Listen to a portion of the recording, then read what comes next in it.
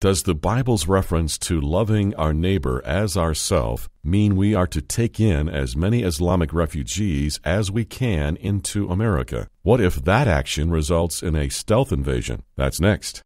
Former Marine Staff Sergeant Steve Gurn was working as a private security contractor in Iraq. Now, he posted a video on Facebook talking about President Trump's temporary travel ban. It got more than 44 million views. The other morning, we were having a discussion on the executive order, and a lot of the Iraqis obviously showed their displeasure in this executive order, why they feel like they've been betrayed by the United States and so on. I asked a simple question, and I got an answer to that simple question. I got it without hesitation. The simple question was, as an American, if I went out in town right now, would I be welcome? They instantly said, absolutely not, you would not be welcome. What would happen if I went out in town? And they said, the locals would snatch me up and kill me within an hour. I'd be tortured first, and after they were done torturing me, I'd probably be beheaded. It would go on video for everybody to see as an example. The point I'm trying to make is, this is the local populace that would do this. This isn't ISIS. This isn't Al-Qaeda. This isn't the PMU. This isn't a militia from the Iranians or anything like that. This is the local populace that would do this. So my question to them was pretty simple then after that. If you would do this to me in your country, why would I let you in my country? Because all this means to me is that if you had the opportunity to take the life of an American, you would do it. So maybe that's something you all need to think about back there. If this is the way some of these cultures feel, this is the way that these countries feel about Americans, why would you be so naive to believe that if they came to the United States, they would do anything any different than what they would do right here in their own country? This is Understanding the Times Radio with Jan Markell. Today, Jan and Eric Barger meet with author and WorldNet Daily columnist Leo Hohmann. Leo's here to discuss his book, Stealth Invasion, Muslim Conquest Through Immigration and Resettlement Jihad. Leo Hohmann says Americans are shocked by ongoing news reports chronicling growing chaos in Europe, where massive Muslim migration is wreaking havoc on the continent. Yet few realize the USA is heading down the same suicidal path. This hour, Jan, Eric, and Leo will together review this immigration crisis and America's potential to repeat Europe's mistakes. To get us started, here's Jan Markell. And welcome to the program, and I'm so glad you could join me today. I'm going to be talking about a very current, contemporary issue and a book. I'm going to reference it in just a minute, and I want to read from an opening page of this book to set the stage, and then I'll bring on my guest and my co-host. And the author says this: the one defining, devastating facet of this war, which he's calling World War III, is that only one side is engaged, only one side is on high alert, filing into the trenches and preparing themselves psychologically for the next battle. Most Americans are still under the false impression that we are at peace with the world. Europe may be in a crash and burn mode, but life in the United States is still business as usual. Oh, we have our problems, but they are nothing a new resident in the White House can't fix. I can't blame them, says the author here. This world war bears little resemblance to the first two, which were fought with massive armies gathered on a single battlefield. The enemy in World War III is stealthy, blending in with the rest of us normal folks and operating on several fronts with an emphasis on patience and psychological tactics. It's difficult for most Americans to recognize these intermittent battles as one coherent war, and they definitely don't know where or when to expect the next attack. It could erupt in their city, their neighborhood mall, their favorite restaurant or bar, but usually it's in someone else's. They see only bits and pieces of this war, skirmishes here and there. It's hard to connect the dots. Okay, that is a couple of quotes or paragraphs out of Leo Hohmann's new book, Stealth Invasion, Muslim Conquest Through Immigration and Resettlement Jihad. Now, here's why I have an interest in this. Because I live in the part of the country that is called Little Mogadishu. Minnesota, and particularly the Twin Cities, has well over 100,000 Somalis, the largest population in America, and we have our challenges. Now, certainly not all are ill-intentioned, but too many women here in my area are harassed, dogs are beaten and killed, because they're considered unclean. And related issues, still Minnesota's liberalism welcomes more and more from unsafe lands, and few Americans in this part of the country feel safe. Eric Barger joins me as my co-host for this hour, and Leo Hohmann, welcome to the program for the first time. Thanks for having me on today, Jan. Happy to be here. Did it surprise you, Leo, when a leftist judge blocked Donald Trump's efforts to keep America safe? Now, this is several weeks ago, and then that was backed up by the Ninth Circuit Court. No, Jan, not really. We've seen the left mobilizing to an extent that we have never seen before. They are unified, it seems, at many different levels of our society right now, whether it be the media, the educational system, the court system. It's all being politicized. Rather than doing their job in the education system, for instance, I'm writing a story today about a school district in Georgia that's firing teachers if they speak out on social media on immigration, speak their minds in a way that would line up with the policies, approving of the policies of President Trump. And so they're being fired, threatened, and fired. And so it would not surprise me in the least that we would have federal judges coming out and instead of interpreting the Constitution and doing their job and staying within the bounds of the authority of the judicial branch, we see them becoming politicized. And everything under the Obama administration was politicized, yes, as you know. But Barack Obama had the same list of terror nations. Exactly, and he had even blocked refugees from Iraq for a period of 6 months.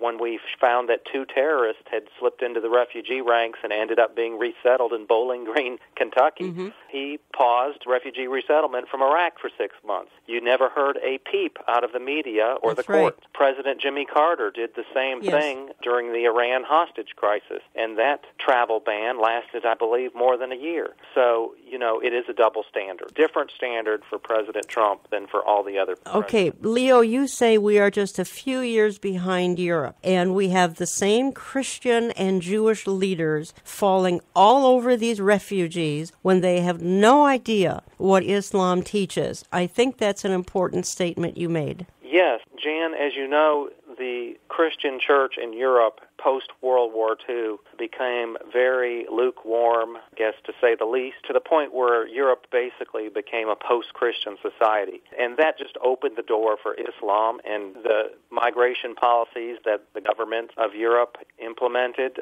were conducive for Islam to exploit those lax immigration laws and to rush in to fill the gaps, not only in the economy, because part of the thing that the leftists and globalists are always preaching in a post-Christian society is what? Abortion, family planning, have smaller families, have homosexual relationships are fine. Those are now resulting in sterile same-sex marriages. In Europe, the birth rate for women is now down to like 1.4 children per woman in many countries, well below replacement value. So in an environment like that does not desire to sustain itself or defend its culture, it's perfect for Islam to rush in and fill that vacuum. And that is what I see happening in America now. Fewer people, according to Pew Research and other major polls, believe in God in America than ever before. Still much stronger than Europe, our faith, culture, but it is slipping, and it is slipping fast. That's the stage. But again, you make the statement that we have the same Christian and Jewish leaders falling all over these refugees when they have no idea what Islam teaches. And I felt that was a very profound statement. Yeah, part of that backsliding I was talking about is a lack of truth coming from the pulpit. Yes. Truth about the important issues of our time. As you know, we've had a awakening of the global Islamic movement since 9/11, and even before that. Some people believe it started with the Iranian Revolution in 1979, and it's just been picking up steam ever since then. But yet you have the Christian church in these Western democracies of Europe and America not teaching their flock about what is Islam. What does it believe? Who do they believe that Jesus is? Did he die on a cross? Is he the Son of God? None of these are believed in the Islamic faith. And yet Christians, if you ask them these basic things about Islam, they would not know. Yep. I want to list the organizations that you list that are bringing in these refugees, because this goes back to Christian leaders again. These organizations that you list get a lot of taxpayer dollars to bring in these migrants, these immigrants. And folks, you are listening to Understanding the Times Radio, and I'm Jan Markell. I'm talking to Leo Hohmann, and his new book is Stealth Invasion, Muslim Conquest Through Immigration and Resettlement Jihad. That's right, Muslim conquest through immigration and resettlement jihad. And here are the organizations being used to do this. The U.S. Conference of Catholic Bishops, the Lutheran Immigration and Refugee Services, Episcopal Migration Ministries, World Relief Corporation, which is an arm of National Association of Evangelicals, Church World Services, part of the World Council of Churches, the U.S. Committee for Refugees and Immigrants, and then there are some others, perhaps less known, International Rescue Committee, and a few other. There are about 10 here, 8 to 10. And these folks get huge dollars. Is that correct? Yes, and don't forget the Hebrew Immigrant Aid Society, yes, which is another one. I believe 6 of the 9 are affiliated with religious denominations. And so these organizations, as you said,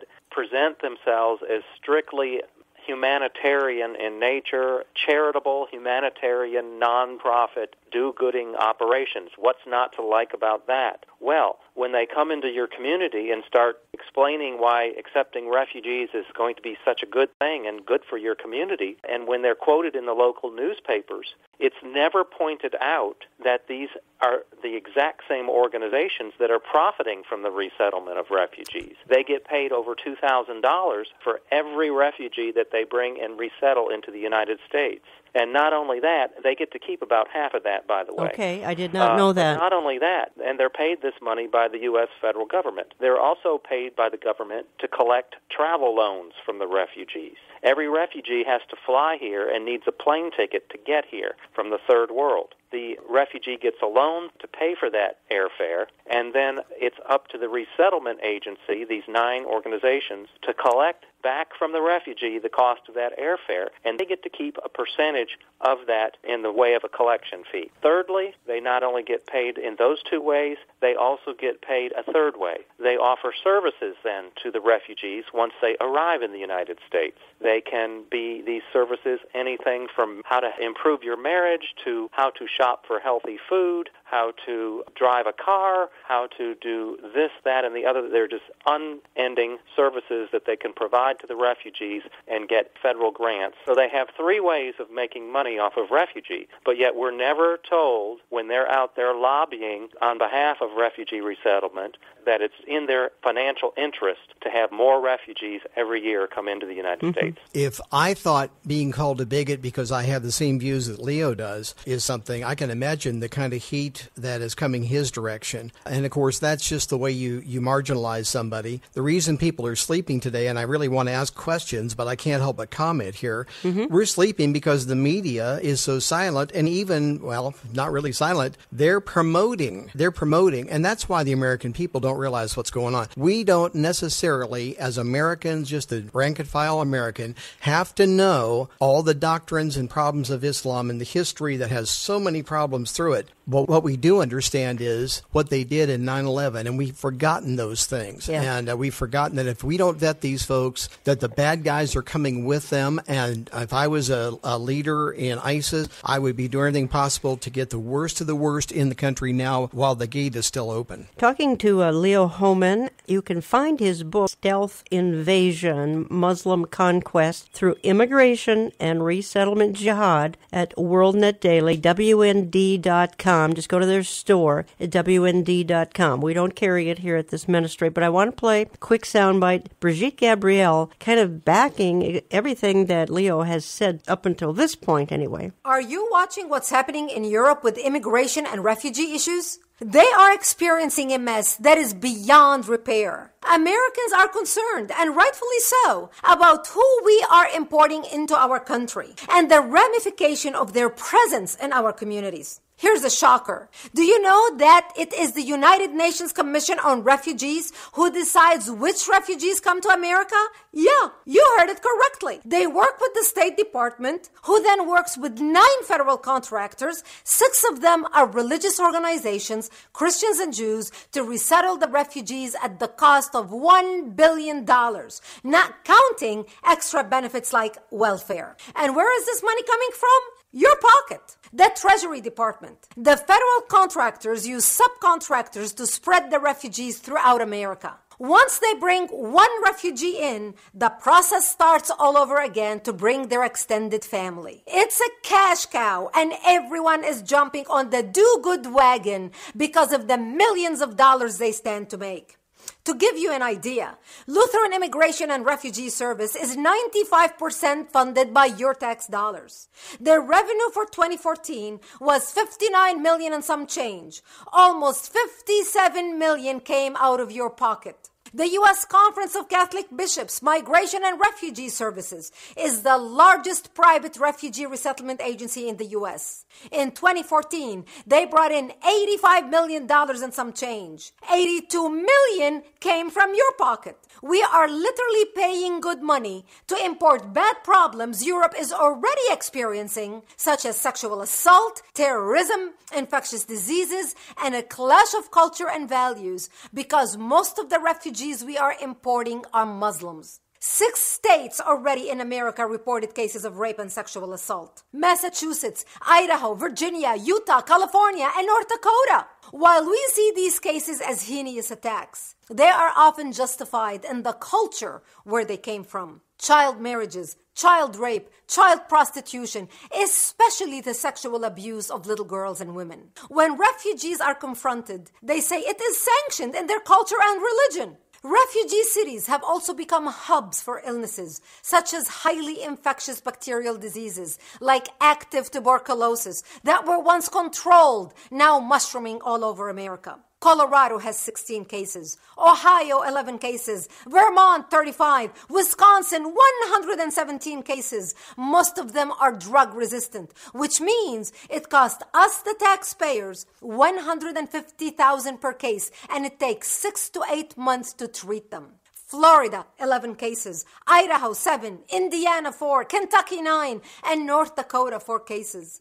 Refugee resettlement is not about humanitarianism, but about supplying cheap labor. Most refugees are on welfare of some sort, which makes anyone employing them eligible for the Federal Work Opportunity Tax Credit.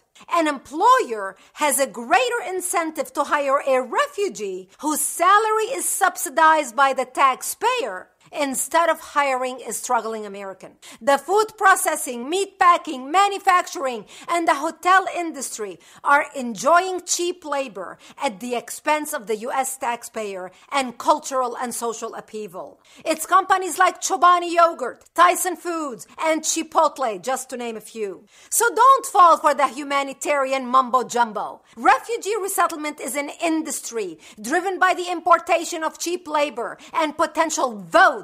Please cut the baloney and the expense. Now let's talk about importing terrorism. We have at least had 10 cases of refugee Islamic terror arrests or convictions right here in America. Both Boston bombers, the Tsarnaev brothers, were refugees. Bombings in Manhattan and New Jersey were committed by a refugee. A Somali refugee went on a stabbing rampage at a Minnesota mall. Another one stabbed dozens on the Ohio State campus, to name a few. If the 5 top rich Islamic countries of the world, led by Saudi Arabia, have not let refugees in because they are afraid of importing terrorism, then why are we? When are we going to stop being suicidal with our population? Leo Hohmann, I suspect you would agree with much of what Brigitte Gabriel of Act for America had to say. Yeah, she got so much in about 5 minutes. I don't know how much is left for us to say. But yeah, she really hits the nail on the head there and knocked it out of the park. I mean, you know, this is a lot of the type thing that I document in my book with real-life stories about what's been going on, you know, in places like Twin Falls, Idaho. It's just amazing. And then you have the media covering it up. And you bring out 60% of these folks going to be on food stamps, 60% will use Medicaid, almost 50% are getting some kind of cash assistance. They're all getting subsidized housing. It's cradle-to-grave benefits both in the U.S. and Europe. And we need to continue our discussion. We're going to have to do it in our next segment here. And I want to ask you more specifically in that segment. Actually, I want to get into a little bit of a localized issue as I opened this program with the Somalis in Minnesota.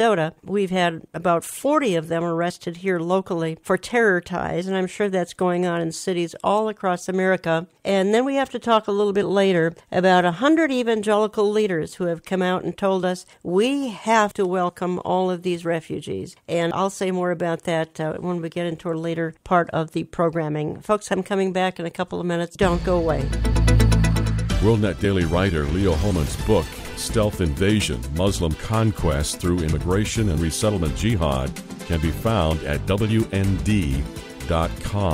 Olive Tree Ministries' mission is to let everyone know the truth about the last days.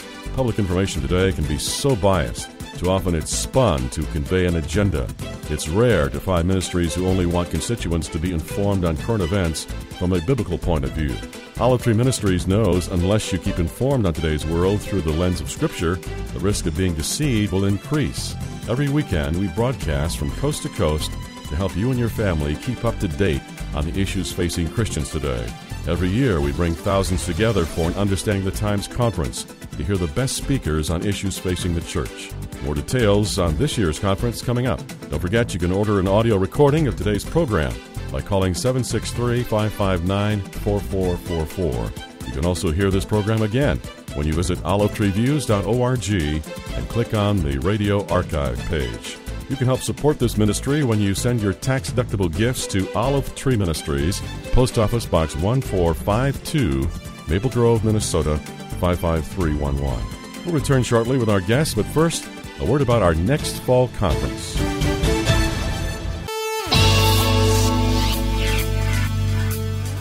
We are finalizing our 21st Understanding the Times conference for October 7 at Grace Church in Eden Prairie, Minnesota, just outside of Minneapolis.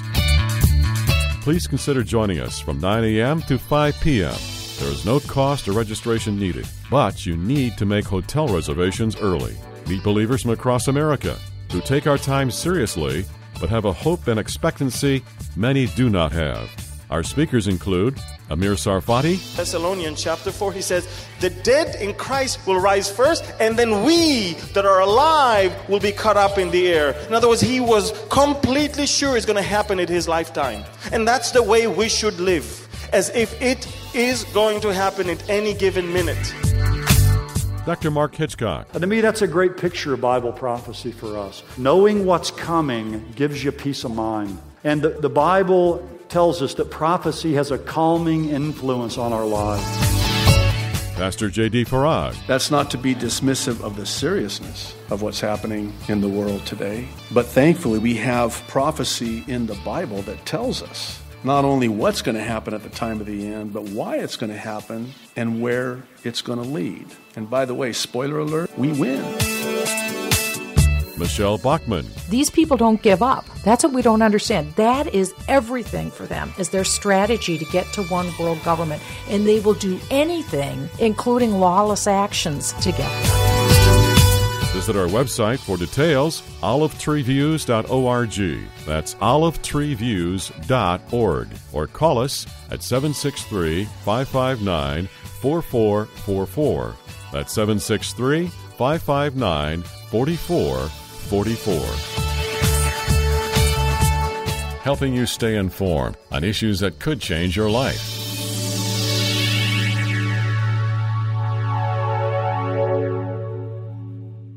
Former Marine Staff Sergeant Steve Gurn was working as a private security contractor in Iraq. And joining us now to share his story is Steve Gurn. How do you ever positively ascertain what is in somebody's heart if they want to come to America, if they want to come here for freedom, or they want to come here to proselytize, or they want to come here to hurt Americans and blow up a school or a mall or whatever? You're really not going to be able to. And what I have learned over the years of working in Iraq and Afghanistan is they're very good at manipulation. They can manipulate just about anyone, and they're really good at it. So they can tell you what they want you to hear, and they can keep that up for many, many years. And then eventually, when it's time, they'll do what they believe is right. And if that is to hurt an American or hurt many of us at one time, they're going to do it.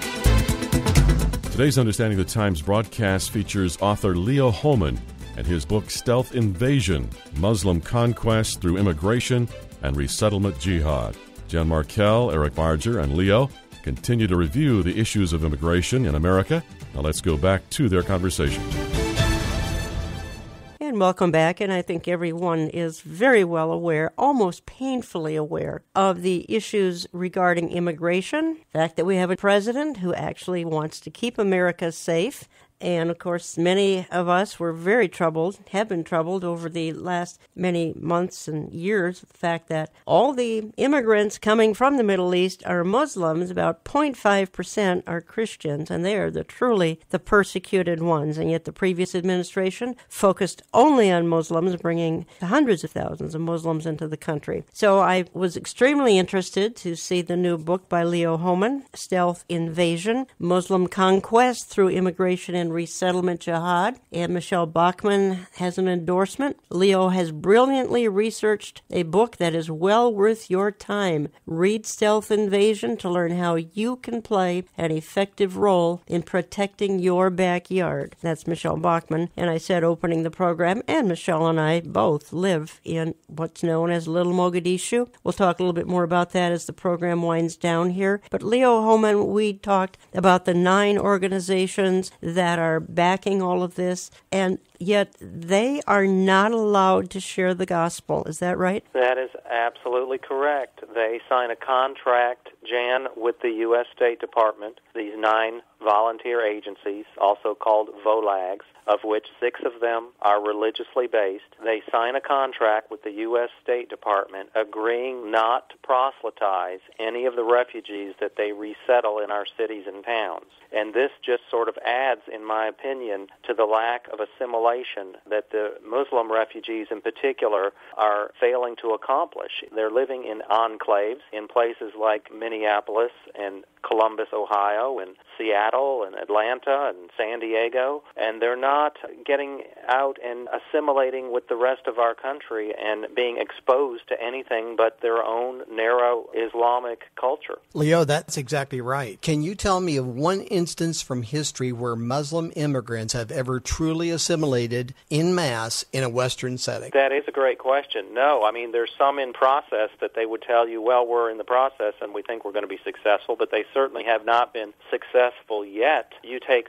Sweden as a good example. Sweden was a nice, calm, docile, peaceful place to live, very leftist in nature, welfare state, but very little crime in that country. It was one of the most peaceful countries in the world. And after a couple of decades of widespread resettlement of Somalis and other refugees from the Islamic world, Sweden is now the rape capital of Europe. That's right. Amazingly. So it's gone from one side of the spectrum to the other, a 190-degree turn. And they are not only facing a lot of sexual assaults and rapes, but they're facing a lot more violent crime. They've had rioting in the streets of a suburb of Stockholm. It's now certain places you cannot go in that town unless you take your life very lightly, and especially if you're a woman. So the same thing is now happening in Germany, where women are being told to cover up when they go out in public because you'll just be stimulating the demons within some of the migrants that have flooded into that country, having to separate men and women in spas and public pools in some of these places in Sweden, in Germany. You've heard about the migrant sex grooming gangs and running wild in the UK. Places like Rotherham, England have seen just hundreds of small girls, 11 to 13, 14 years old, brutally brought into these rape gangs where they pass them around from brother to brother, cousin to cousin, and it's just disgusting what's happened there, and the media tried to cover that all up. Leo, is there any reason we should think that this won't come to America? Right. We're told that America is somehow different. When the migrants come to America, they just kiss the ground and suddenly become great constitutional Americans with full respect for the Bill of Rights. It's just absurd. We're starting to see the first fruits of that absurd thinking. We've had a rape of a small girl, 5-year-old special needs girl in Twin Falls by 3 refugee boys from Sudan and Iraq. We've had a refugee from Somalia attack a woman, try to sexually assault killed her in Aberdeen, South Dakota recently, and the media there tried to cover that up. WND, myself, covered that story, and then the local paper was forced to acknowledge, oh, we just missed that one in the courts, and they hurriedly put together a story that didn't even say that the migrant, that he was a refugee or that he was Muslim. Leo, my producer, would like to ask a question, please. Leo, it's really interesting, all of these rapes. I mean, here you've got a religion that is actually doing the raping. Why is it? What's the DNA in Islam that is allowing them to take it to that degree? Great question, Larry. These refugees arrive here in America and in the West with a lot of baggage. They're taught from the time they were small boys that a respectable woman is a Muslim woman. And a Muslim woman, a true Muslim woman, not just somebody who says they're Muslim like a lot of people in America, but a true Muslim will cover her head, her hair, and her body. She will wear a hijab. She will lower her gaze when she comes into the presence of a male stranger. And in many countries, she's not even allowed to leave the house without a male companion that is related to her, her father, brother, or husband. And so when they get here to America, and they hear a lot of things about America before they even arrive here, and they have all this baggage, and they're told that, you know, it's just a free-for-all in Europe and in America. The women are all promiscuous. The men have no integrity, and it's an open society, and it's just get what you can take. Your non-Muslim women are considered basically wanting it if they're not dressed in a traditional garb like they're used to in their home countries. And so this is the problem, Larry, that we're now experiencing in the Western democracies when we're bringing in large numbers of these male Muslim refugees and we're not expecting any sort of assimilation. They're not told what the rules are up front and what the penalty is and what the laws are. And so we have problems. I want to build on what you're saying, Leo, and you're listening to Understanding the Times Radio. I'm Jan Markell. I have Leo Hohmann on the line talking about his new book, Stealth Invasion. Eric Barger joins me today. I have a very short 3-minute clip because Fox News came to our little Mogadishu. That's what parts of the Twin Cities are called. That's where I headquarter. Pete Hegseth did a 6-7 minute feature. We're only going to play 3 minutes as he kind of roamed the Islamic community in the Twin Cities and tried to get some information from our local residents. And I think this backs up what we've talked about here for the first part of the program.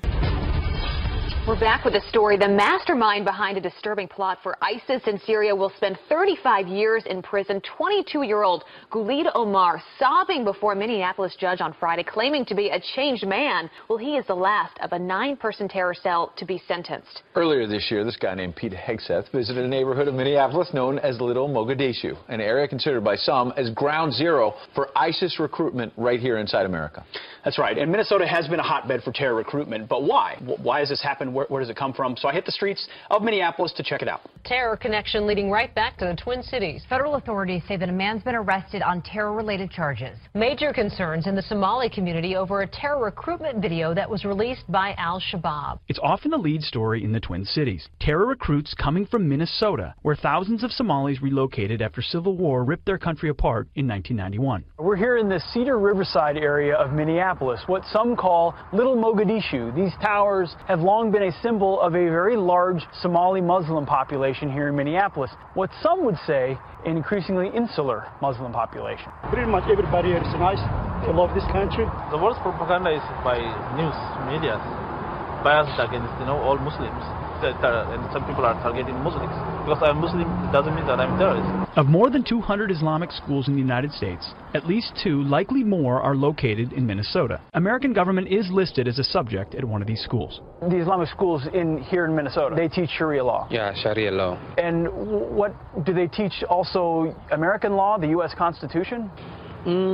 Actually, I have no idea about that one. While many first-generation Somalis come to America looking for a better life, we had a hard time finding people in the Cedar Riverside neighborhood who spoke English. We're here with Fox News just doing a story about the Riverside area. No English? Any at all? No? Just wanted to see if I could ask you a couple quick questions. No English. Would you be willing to chat with us? No, speak language. No English? No English. You go there and you see someone who's been there for like 20 years and he or she doesn't speak a single word of English because they don't interact with people outside that circle. It creates an environment where the lone wolf is going to be easier to hide in. Omar Jamal is an outspoken community leader in Minneapolis. Is radicalization still going on right now? Are Somali youth still being recruited by ISIS as we speak? Yes. National security expert Ryan Murrow has investigated radical mosques across the country and says terror recruits, most of them second-generation immigrants, feel isolated from society. One of the critical factors in ISIS propaganda is saying that you belong in the caliphate and your life will be better under the caliphate. You'll get free health care, the social services will be wonderful, we'll all treat you as friends and family members, we'll hook you up with a husband or a wife. And so they have this illusion that the caliphate is a wonderful thing, and then they go over there and then they see the truth. At least 2 young people who worshipped at the Al Farouk Mosque in Bloomington, near Minneapolis, have attempted to join terror organizations. Leo Hohmann, you actually covered a story based out of the Twin Cities. You write for WorldNet Daily, WND.com, who's published your book. You covered the story of a Minnesota Twin Cities woman harassed by these Somalis. I did, and I included even an expanded version of that story in my book, Stealth Invasion. And what I found in that incident was a group of 12 to 15 Somali youth thugs arriving at this posh neighborhood on Lake Calhoun in Minneapolis for 3 consecutive days. They ran their cars throughout the neighborhood at high rates of speed over neighbors' lawns, shouting jihad as they were going. They pulled their duffel bags out with things inside the duffel bags disguised as guns, as though they were like shooting a machine gun at people. And then the worst part came on the day when they started to harass a young woman in her 30s who was taking her garbage out as they came by, and they told her that they basically liked the way she looked and that they wanted to take her as a wife. And when she said, "No, I'm sorry, I have a husband," they said, "Well, according to Sharia law, we can rape you." And then the next night they came through and started playing loud music in their vehicles with a tape recording, which she said sounded like a woman being raped. It was horrific. There's no other word for it. One TV station covered it with one report, did not follow up on it, and your local newspaper there, the Minneapolis Star-Tribune, chose to ignore it altogether. Yes. We've heard that same story from pastors in Southern California who've told us about neighborhoods being invaded in the same way. Yeah. And gentlemen, and yet we have here very recently 100 evangelical leaders addressing President Trump and Vice President Pence, appealing for Muslims to be able to choose America as a refuge. And they say that the Bible suggests that our care for the oppressed and suffering is rooted in the call of Jesus to love our neighbor as ourselves. They insist our neighbor includes the stranger and anyone fleeing persecution. And this was spurred on, these 100 evangelical leaders very recently, spurred on by the organization known as World Relief, which is an arm of the National Association of Evangelicals. And we maintain, because we said earlier in the program, these outfits cannot share the gospel with these Muslims. So, Eric, is this just rooted in social justice because of the ban on witnessing? Jan, this is exactly what it is. And when these folks claim that they're going to be able to share the gospel, and this is all about proselytizing Christianity to these folks, first of all, as we've already pointed out, it's illegal for them to do that. Secondly, I want to know what they mean when they say the words the gospel. Mm-hmm. What does that mean to them? We see the postmoderns, emergents, and liberals. They've redefined everything else that has to do with Christianity, including who God is. Well, what does it mean to share the gospel? Is it just to give a cup of water? Is it just to help the needy? We want to help people. My heart breaks when I see those who are innocent in the midst of this. It's one of the truly terrible byproducts of war and of terrorism in this case. But let's vet them. And that's what these Christian leaders have decided not to do. What good can I be if I help someone at my door and the next person that walks up has a bomb? Then I can help no one after that. Exactly I'm right. torn apart. My family's torn apart. And as well as the whole of the country sees those things, the media is quick to come to a place where a bombing or some terrorist event has taken place, but they're not very quick to point out exactly why this is going on. And that's because we have leaders out there who have opened the door in the last administration, and we have leaders out there who have made the way for others to make a lot of money on this at the same time. Okay, here's what these 100 evangelical leaders say. We can only spend a second on it. As Christian pastors and leaders, we are deeply concerned concern by the recently announced moratorium on refugee resettlement, our care for the oppressed and suffering is rooted in the call of Jesus to love our neighbor as we love ourselves. In the story of the Good Samaritan, Jesus makes it clear that our neighbor includes the stranger and anyone fleeing persecution and violence, regardless of their faith or country. Some of the signers, it's a long proclamation, I can't read it all. Again, it's spearheaded by World Relief, which is an arm of National Association of Evangelicals. Other signers, there are many. Tim Keller, Bill and Lynn Hybels, Ed Stetzer of Wheaton College, Max Lucado, the National Association of Evangelicals, Stuart and Jill Briscoe, Joel Hunter, the Christian Reformed Church in North America, the Evangelical Covenant Church, Open Doors USA, Richard Mao, Fuller Theological Seminary. I could go on and on and on. Every imaginable denomination or denomination head has signed this. And again, if you can't share the gospel with these people, and the other side of the coin is, Leo, we're at putting Americans at great danger. I can't make all this compute. Jan, this letter that you're reading is just the height of absurdity from these Christian leaders. It's a straw man argument is what it is. It's a false narrative, because what they're saying is that in order to be compassionate and to be Christian, we must permanently resettle tens of thousands of Muslim refugees from the Third World into over 300 U.S. cities and towns. That's a straw man argument, and I'll tell you why. We could be doing more for these people where they are by reaching out to them where they are than by bringing a few of them here. Let's just take Syria as one example. There are 5 million refugees or displaced people as a result of the Syrian civil war, people that have been run out of their homes, Christians and Muslims. There are only 350,000 of those who are marked by the UN to be resettled in Western democracies. So what is 350,000 out of 5 million? It's a drop in the bucket. And yet if you listen to what these Christians are saying, you would think that it's a zero-sum game, and it all rests, our identity as compassionate Christians rests on our ability to resettle a few thousand every year. It's about 40,000 every year that come through refugee resettlement into America. That is a false argument. There's been a study done by the Center for Immigration Studies that shows we could help 12 refugees where they are in camps, that we could protect them with no-fly zones. We could help 12 of them there in the region, in the Middle East, for what it costs for us to resettle one here in the United States. And so not only are we not helping enough, if this is the way to do it, like they say, but we also could help way more in a cost-benefit analysis by helping them where they are. So I'm not saying we shouldn't be compassionate. I'm saying my argument is permanently resettling these people in Western societies where they don't fit and don't want to assimilate is not the answer. We're going to pick this up in our closing segment. I am totally out of time in this one. Back in just a couple of minutes. Every weekend, Understanding the Times Radio lights up the airwaves and the internet with the inconvenient truth. Nationwide, we're talking about the issues facing America and the church. We're sounding an alarm intended to awaken you to the lateness of the hour. It's our prayer that those who've listened for years will be challenged to join us financially as our partners to help ensure this kind of programming continues to reach America every weekend. Please send your tax-deductible gifts to Olive Tree Ministries, Post Office Box 1452, Maple Grove, Minnesota 55311. You can also give online at olivetreeviews.org or by phoning 763-559-4444. We'll be right back.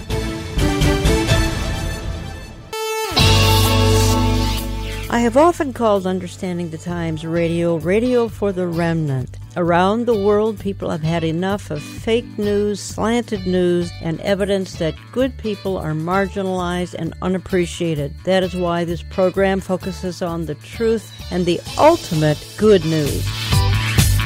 If you would like to keep it coming to your neighborhood, please consider a tax-deductible gift to Olive Tree Ministries. Give online at olivetreeviews.org, olivetreeviews.org. You can call us business hours, Central Time, 763-559-4444, 763-559-4444, or just drop us a note. If you can't financially support, let us know. We make a difference in your life. Write to Olive Tree Ministries, Box 1452, Maple Grove, Minnesota 55311, Box 1452, Maple Grove, Minnesota 55311.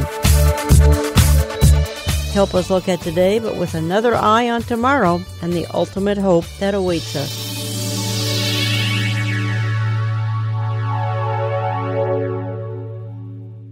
Intelligence officials saying terrorists may be using last year's attack in San Bernardino, California, as inspiration? Yeah, and the key is even more than inspiration, possibly taking an alarming step forward from inspiring attacks like last year's shooting in San Bernardino to actively directing and coordinating attacks on U.S. soil like those attacks in Paris in November. The Director of National Intelligence and Director of the Defense Intelligence Agency warning Congress that ISIS is determined to bring terror to the U.S. homeland.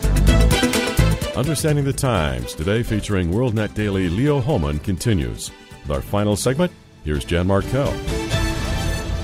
Welcome back. I read cover to cover a book by Leo Hohmann, put out by WND.com. WorldNet Daily, find it there. Stealth Invasion, Muslim Conquest Through Immigration and Resettlement Jihad. Leo Hohmann is the author. He's with me. Eric Barger's in studio with me. We're in a short segment here, gentlemen. We haven't talked about Hijra. And Leo, you said to me off air, none of these Christian leaders know anything about Hijra. Talk to us about it quickly.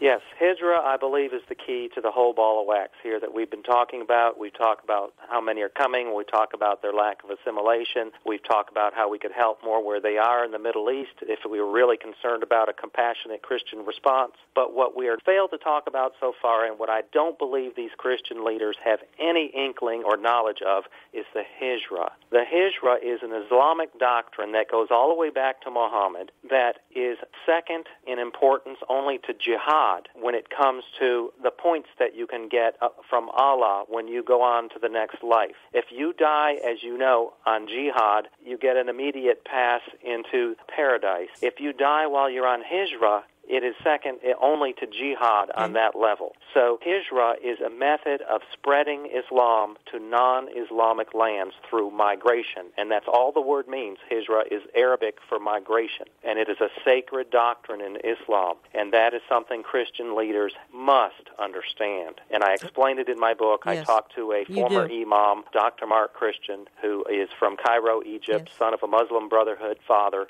And he is a brilliant scholar about Islam, and he exposes this in my book. Leo is exactly correct about this. And to me, we talk about how much more efficient it would be and helpful to help those who are in need if we did so over in the lands where they live. But that would negate them being able to come here and follow the Hijra and follow the admonition that the Quran gives. They must do this. Leo, do you hold out any hope that our government, our politicians, especially in the new administration, are going to be able to, I want to say pull this off, but be able to stop this? When they have the media beating on them and they can't take a breath without the media disrupting their lives. Do you believe that the administration can somehow, with the control of Congress, get a grip on this? The problem is going to be largely Congress, Eric. Many of our Republican leaders in Congress, Paul Ryan and Mitch McConnell and these type, John McCain, they're on the take from the Muslim Brotherhood. They are bought and paid for by groups like CARE and ISNA, and they have no intentions of solving this problem, and so they will work against President Trump every opportunity they have. Let me break in on you. That's a very heavy thing to say, and I know you could back that up or you'd never make that statement. Is it that their campaigns are being financed? Is that what's going on?